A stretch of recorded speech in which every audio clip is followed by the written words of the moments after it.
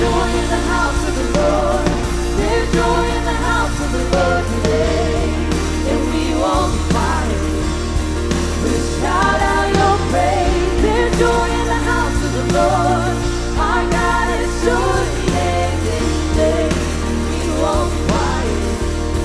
We'll shout out your praise.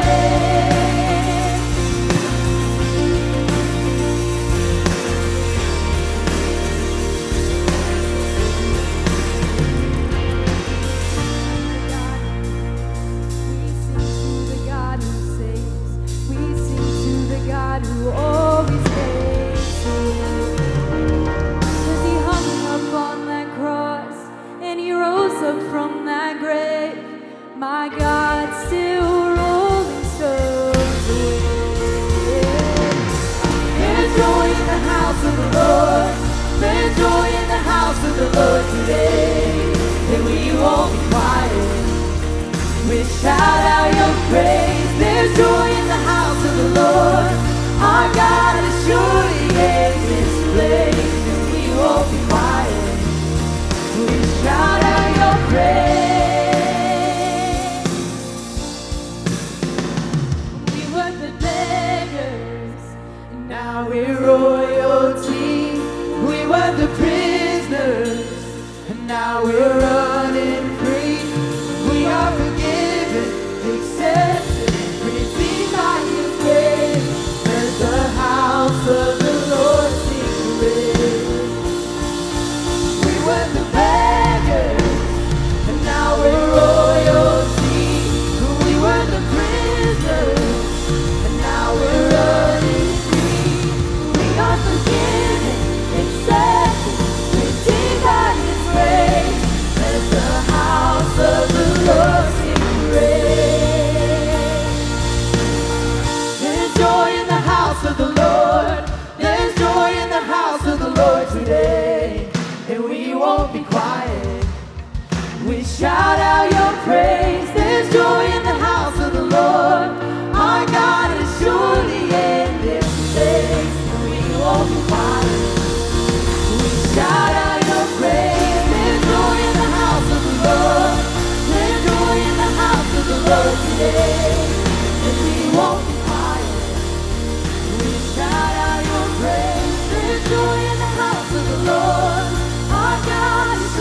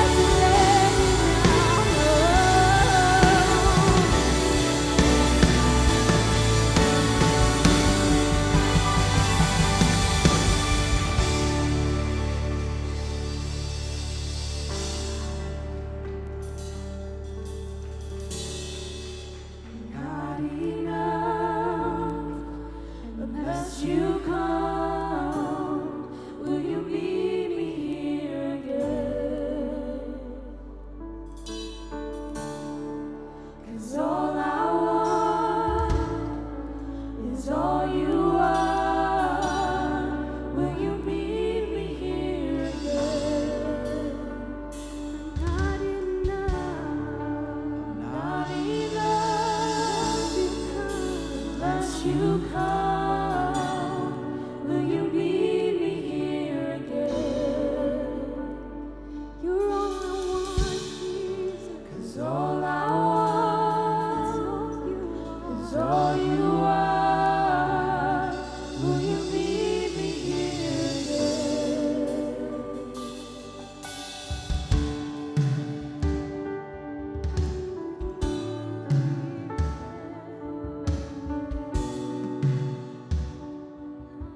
There's those in this house, you've been battling things all week.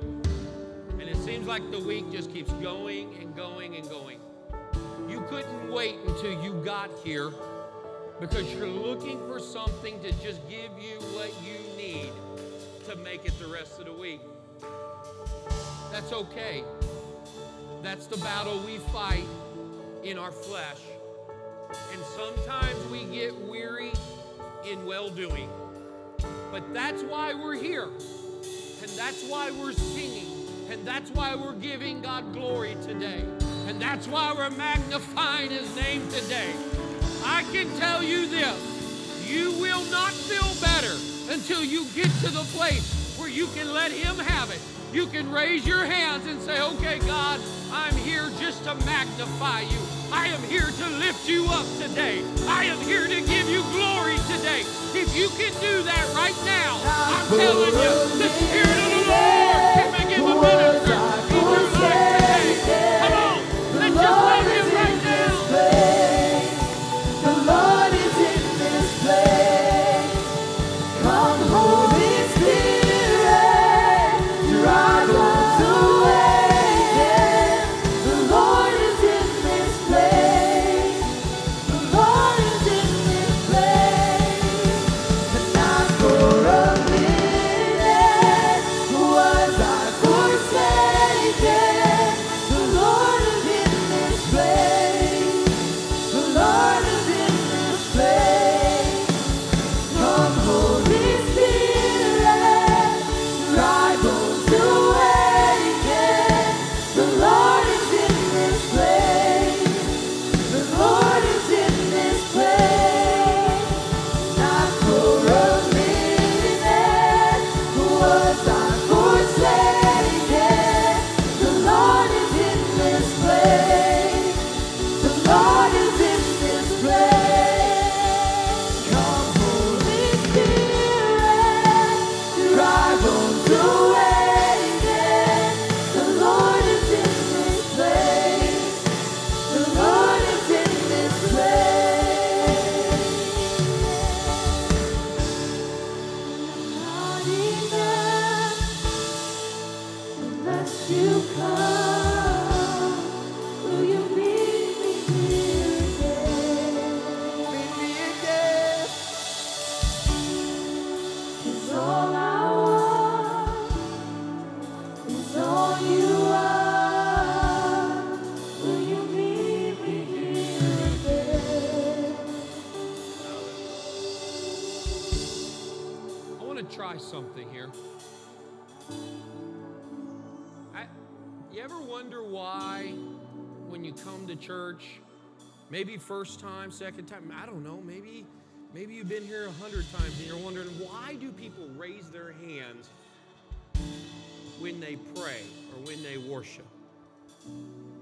Well, there's been a lot of different examples and analogies that were given. The one I like best comes from hockey.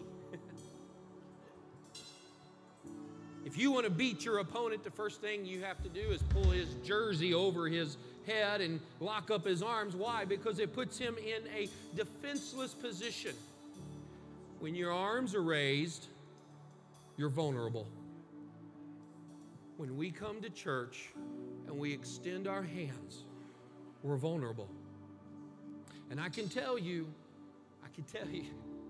I'm not judging anybody, but I can tell you in a service who wants to be vulnerable and who doesn't, based on our willingness to say, okay, God, I give you all, whatever you want. If you're battling that today, I want to challenge you. I want us to do something. I want you to just stretch your hands. Nobody's looking, nobody's judging, but will you just stretch your hands to heaven and say, God, I give you all today. I give you all today. all that I am, I give you all. I love you today. I give you all today. I just come to give you glory tonight. I just come to magnify you tonight. I just come to lift you up tonight. I surrender all. I surrender all to you today. Hallelujah, hallelujah, hallelujah. Thank you, Lord. Thank you, Lord. Thank you, Lord. Thank you for your worship tonight. Man, that's encouraging, isn't it? It's encouraging when we're in the presence of the Lord. I'm thankful that He's meeting us here right now. Amen. He's meeting us here right now. And you may be seated.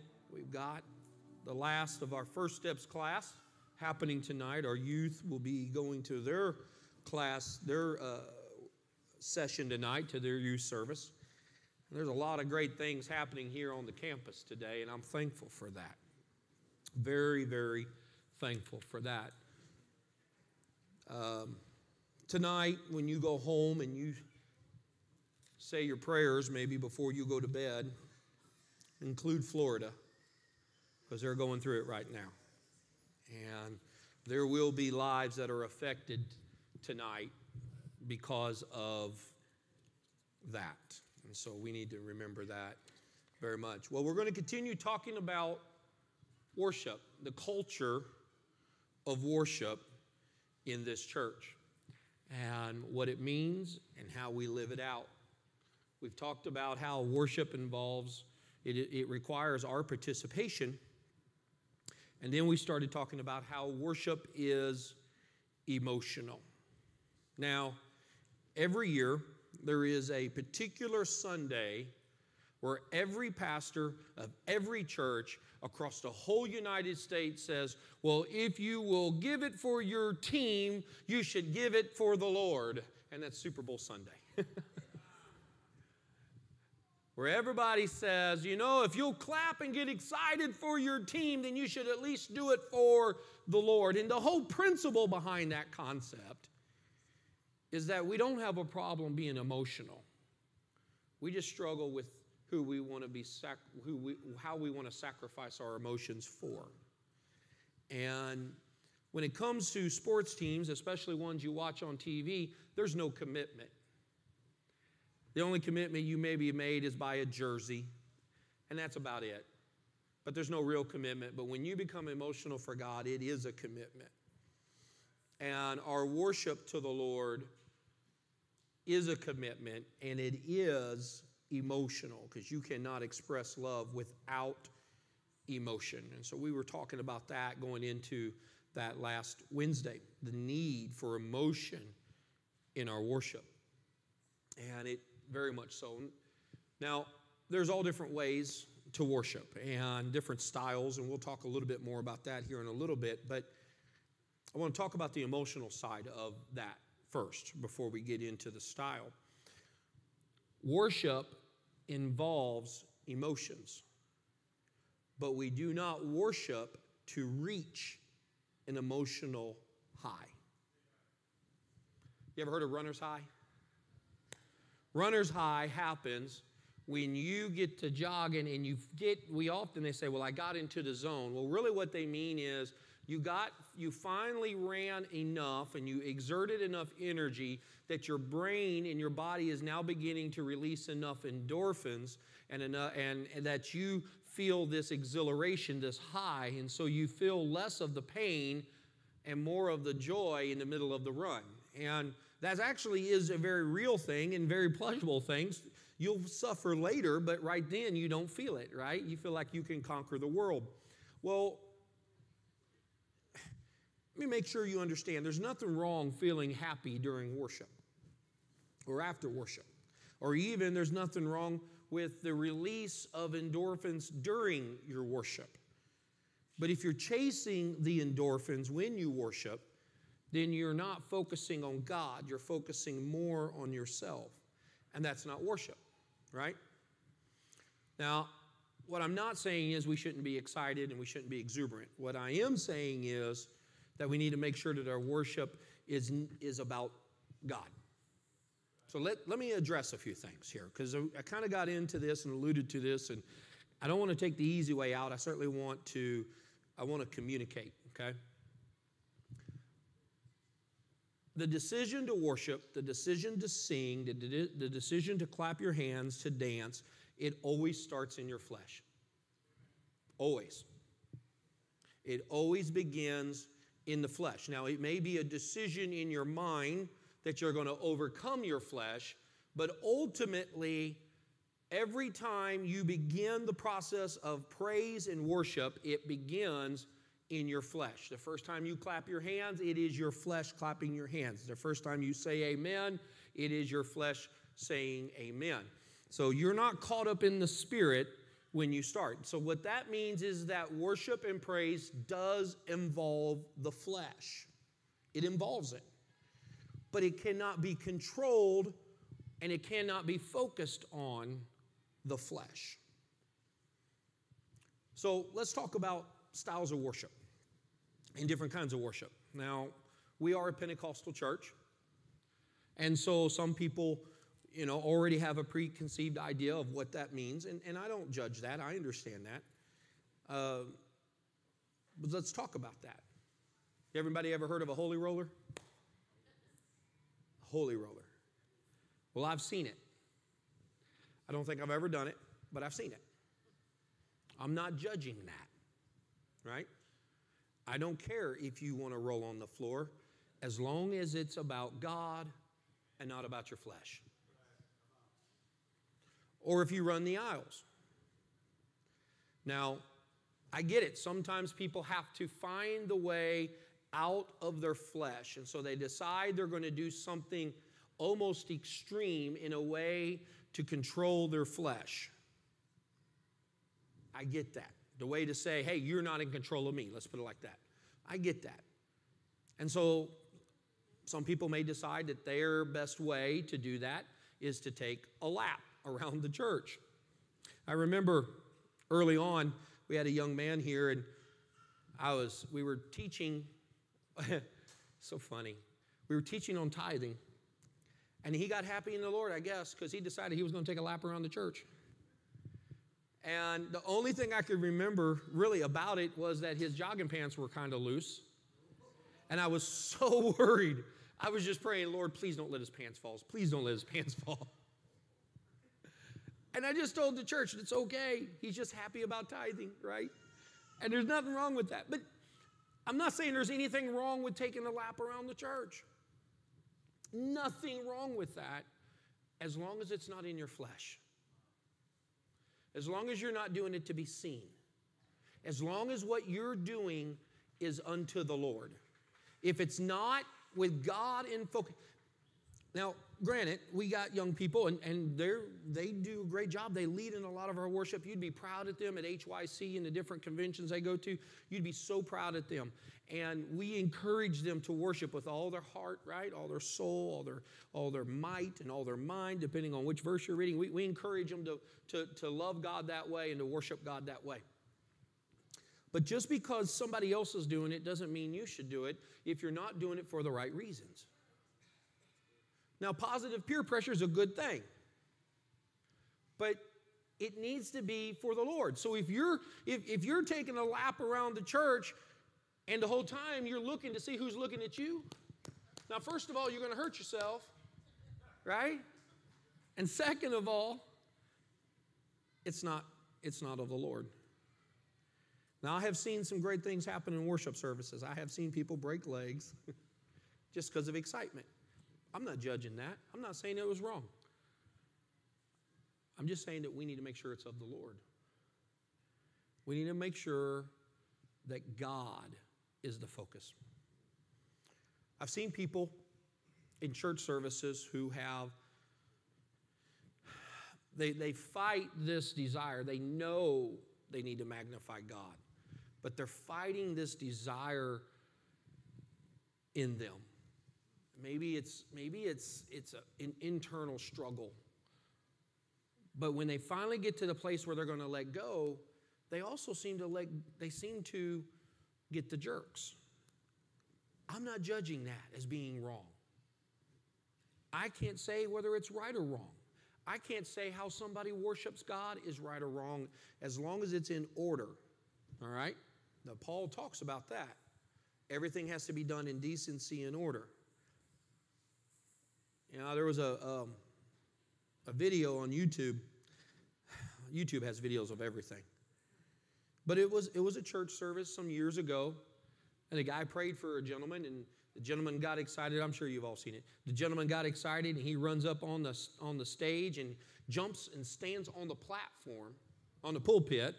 Then he jumps off of that, and he runs to the back, and he jumps in the back. I don't know. It wasn't a baptistry. It wasn't wet, but I think he hurt himself. And the thing is, that's not in order. Now, is he sincere? I'm sure.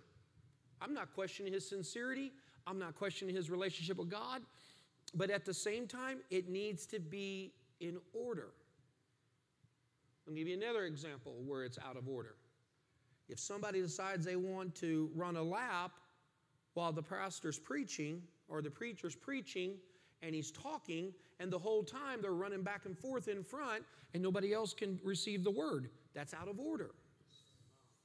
Right? It doesn't mean they're not sincere. So we're not judging somebody on sincerity or on their relationship with God. There's no judgment there. But yet we order ourselves, our worship, according to what is in decency and order, according to the Word of God. And we honor the Word while it's being preached.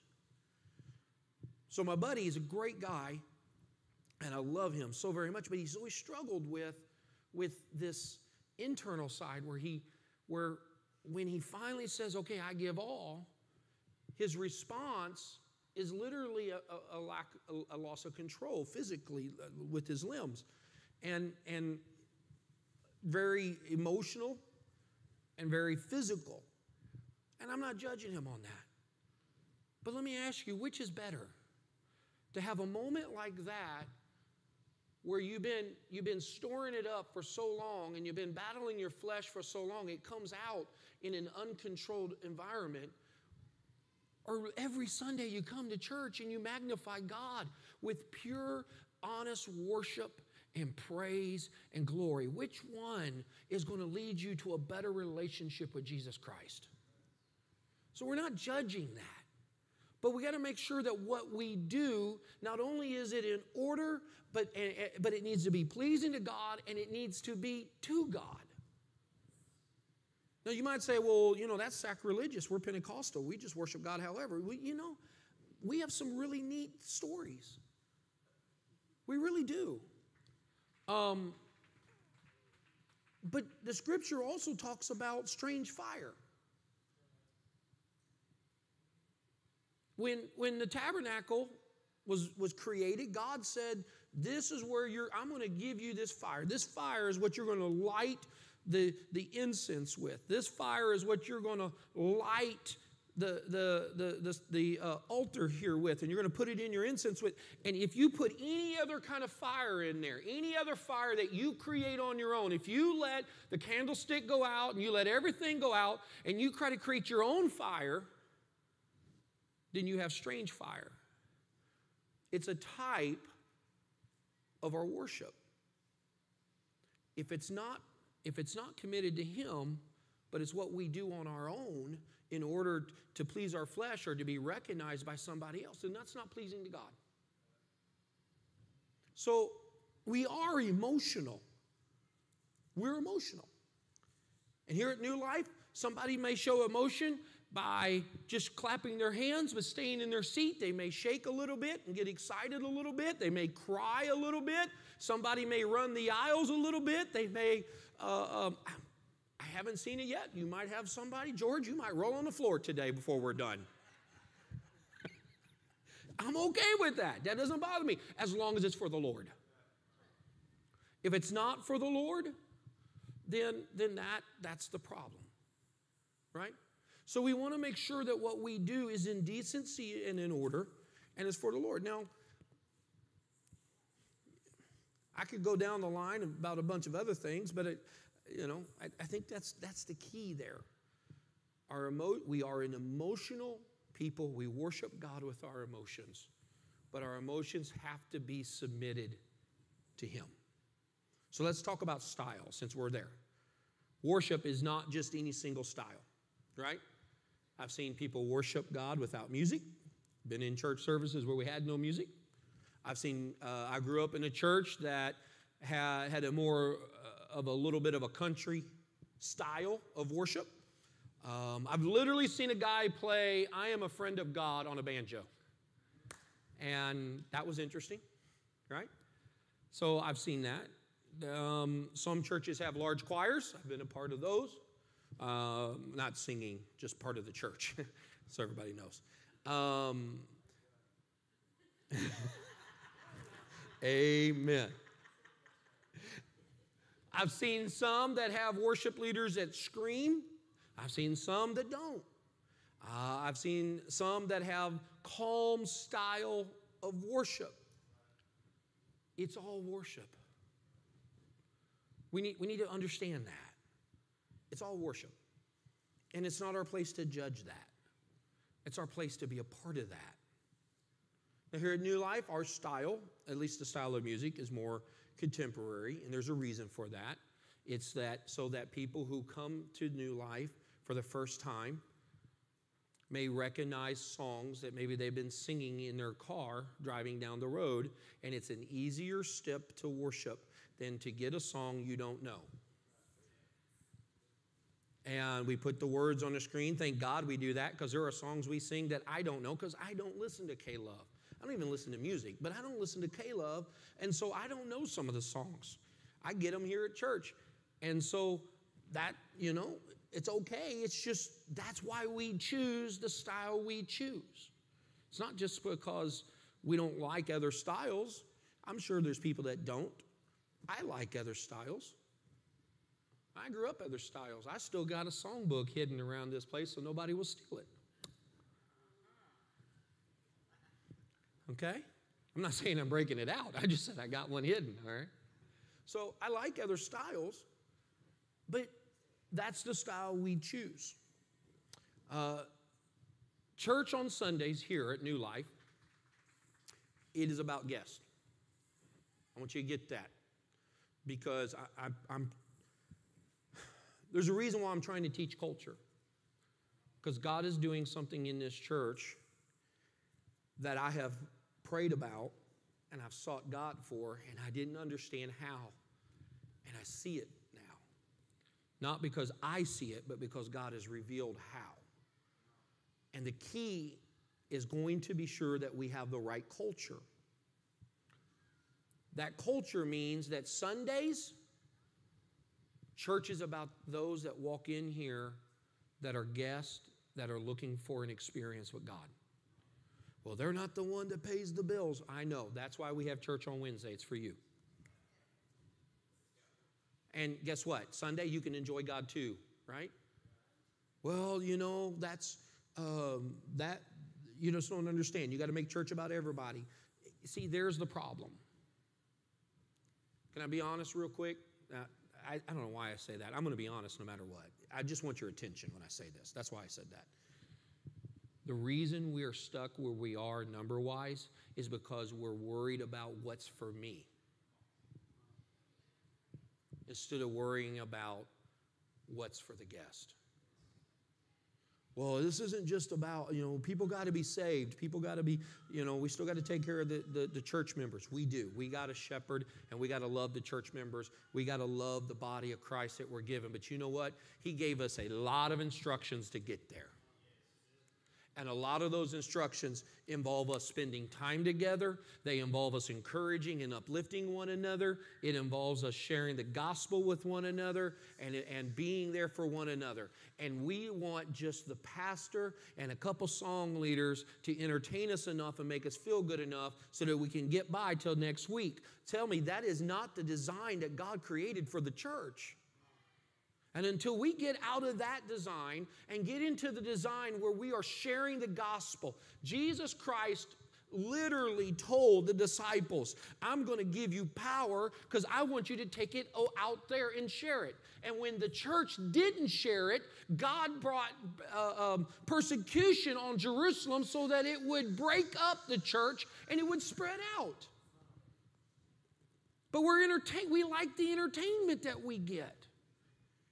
And I'm not trying to be mean. I really feel like God's doing something. And the culture has to be here. It has to be according to what God wants to do. And if it's not here, the way God wants it to be here, then we'll stay the way we are, and we'll be happy and sing Kumbaya together. I once went to a church. I shouldn't tell this. I once went to a church, and it was a Wednesday night, and I was passing through. We were heading to do something, had to meet with somebody, blah, blah, blah. Ended up at this church. And when I got there, they were all reading your eulogies of what they would want their eulogy to be. It was on a Wednesday night. I know. I'm thinking, this feels like a dead church. Literally, right? Why would we do things that we're okay with, but it's really about us? But we don't make it so that people can come to Christ. We got to make sure we have the right culture. And that's why Sundays are dedicated to our guests. Wednesday nights, now that's about development. That's about body growth. That's about strengthening and encouraging one another. That's why, we have the meals. Now, they're fundraisers, meals, but man, those are great times for fellowship. Find somebody you don't talk to all the time. You sit down, you look at them, you talk to them, and you know what? When you do that, you grow the church. Well, I don't have anything in common with them. Well, that's the whole point, right? Sit down and talk to them. And you think, well, what's that have to do with worship? Well, that's exactly what worship is. It's about encouraging and edifying and strengthening one another. But that's not the way we see it. You know what?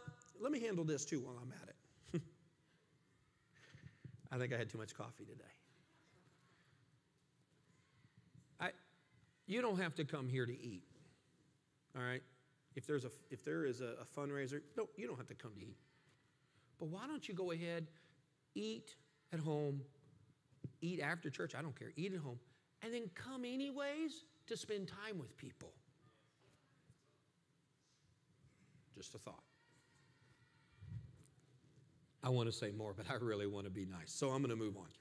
All right. Sundays are about those looking for God. So whatever style we choose, whatever style you choose, whatever style the church is, it's not about entertainment. So let me make sure you understand this. Lights, Chandler back there, smoke, haze, music style, attire that is worn by those that are leading, those cannot be about entertainment. Well, lights are nightclubbish. Well, I get it, but guess what? If you can use a tambourine to worship God, you can use a light somehow to worship God. It's not...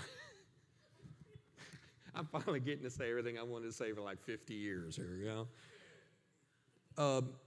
It's not so we don't do it for entertainment, we do it for worship. Brother Kilgore used to tell the story about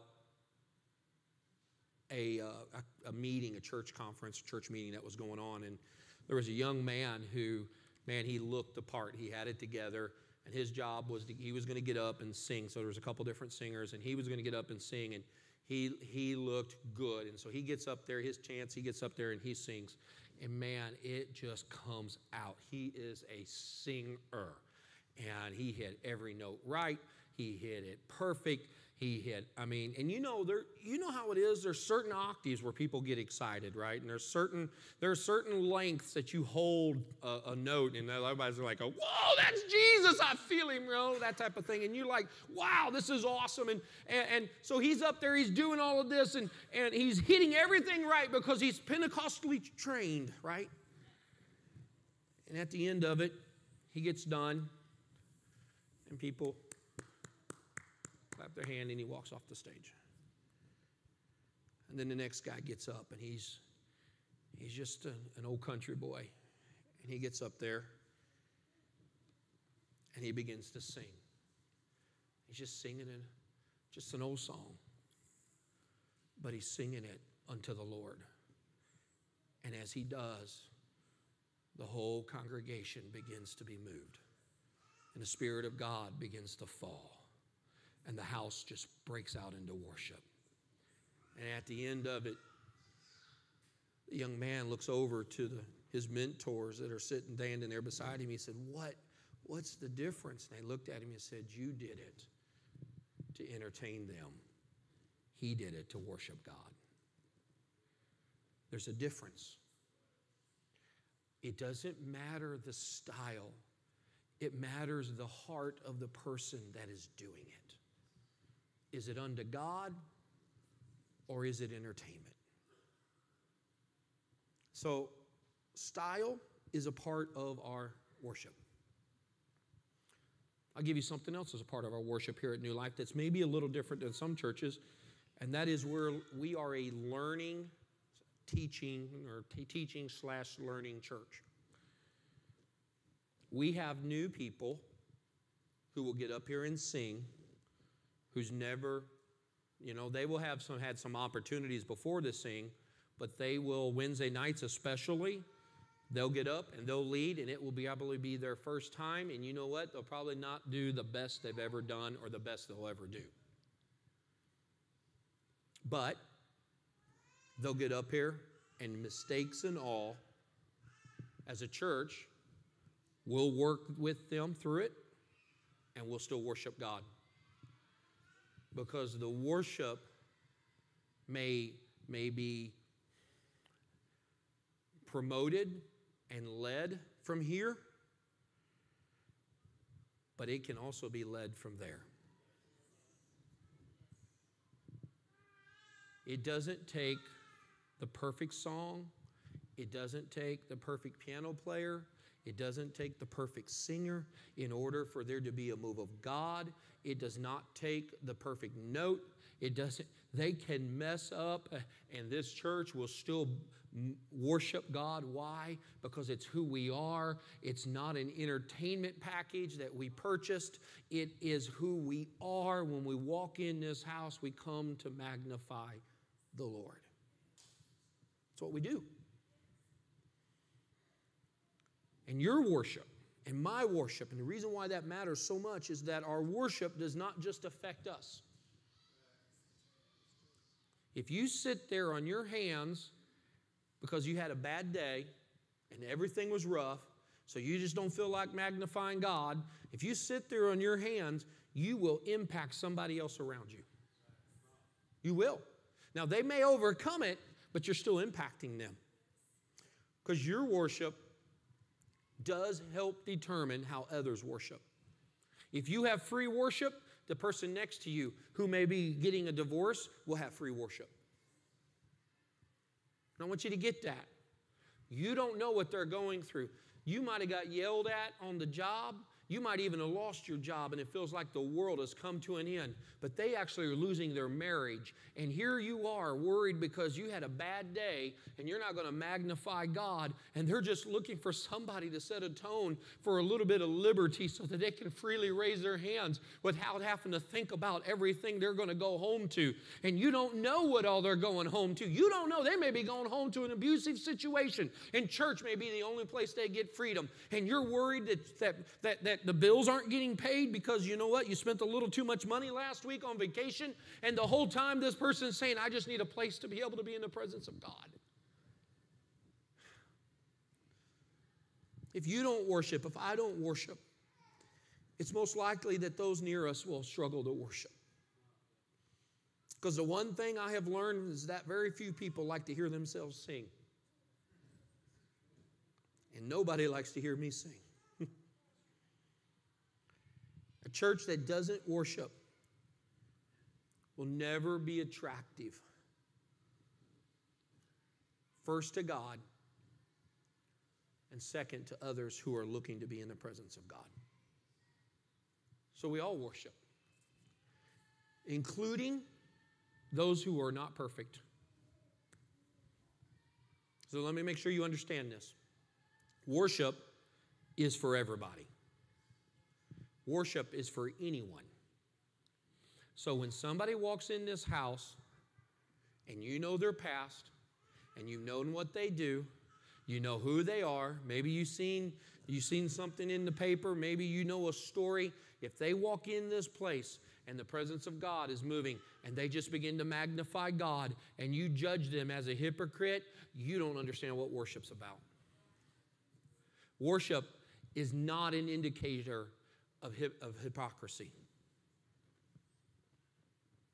Worship is for everyone.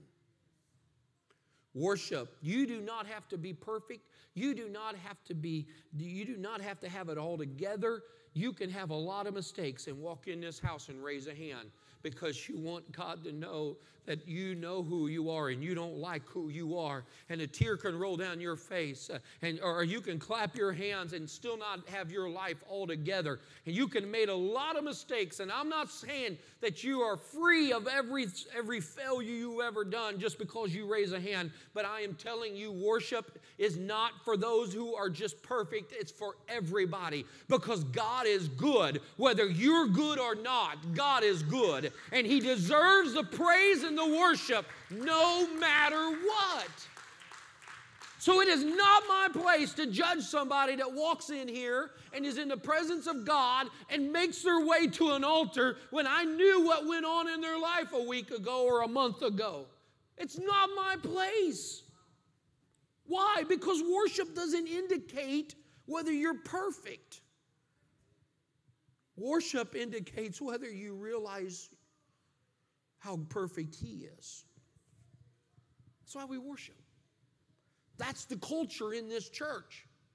And if we ever break culture, then we become something completely different than what God wants us to be. I need to move on. A couple more aspects of culture here at this church. Worship in this church is spiritual. The Spirit of God moves in our church services here at New Life. I want you to understand that.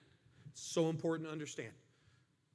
Worship starts in the flesh, but God is attracted to the praises of His people. And it is meant to be and lead into a spiritual experience. That means worship in a church service like we have here on a Sunday will involve and yield miracles, signs, and wonders. I want you to get that. It is literally in the DNA of the church. Jesus said in Mark 16 and 17, "And these signs will follow those who believe. In my name, they will cast out demons. They will speak with new tongues." Now, look, we're already right there talking about things that should happen in a church. So maybe if we haven't had demon casting out, maybe we're not trusted with that yet. I'll move on. This sign will follow those that believe. Now, it's not that you seek after this, but it's going to be the sign that follows those that believe. They will cast out devils. They'll speak with new tongues. Verse 18, and I'm going to talk about this in just a second. They will take up serpents, and if they drink anything deadly, it will by no means harm them. They will lay hands on the sick, and they will recover. That is church. That's church. Now, we don't seek after signs. We're not a generation that is seeking after signs. And that's a problem we have, is we think that that kind of sign is entertainment. And so we'll chase church service and preachers and evangelists seeking signs, wanting to be entertained, when we have it right here in this church, because it's the DNA and it's the signs that follow the believers. And if it's not in the church, then maybe the church doesn't have believers. But it is a part of our DNA as a Christian. Now let's handle the part of the verse there, because some of you are saying, really? I got to pick up snakes? No, you're not picking up snakes. I tell that story, and it's so funny. It's funny to me every time I tell it. But I was here in the fellowship hall working, and I raised a ceiling tile, and I was up on the ladder, and the wall moved. It moved because it was a black rat snake. It was not going to hurt me. I hurt myself coming off the ladder, but it wasn't going to hurt me. But I knew that I was going to have to tell that story because it's too funny. And once it got out and the church didn't, and people thought, well, he didn't do anything in order to try to deal with that, then I would be in trouble. So I called an exterminator, not a taxidermist, an exterminator. Two different things, so you know. Called the exterminator that handles snakes. The lady answered the phone.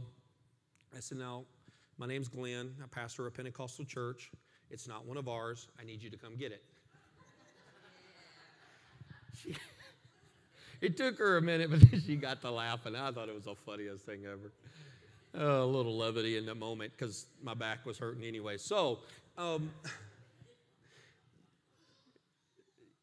it's gone. Oh, it was gone that day. I don't know if there's others, but that one's gone. Just relax. I know, I'm joking.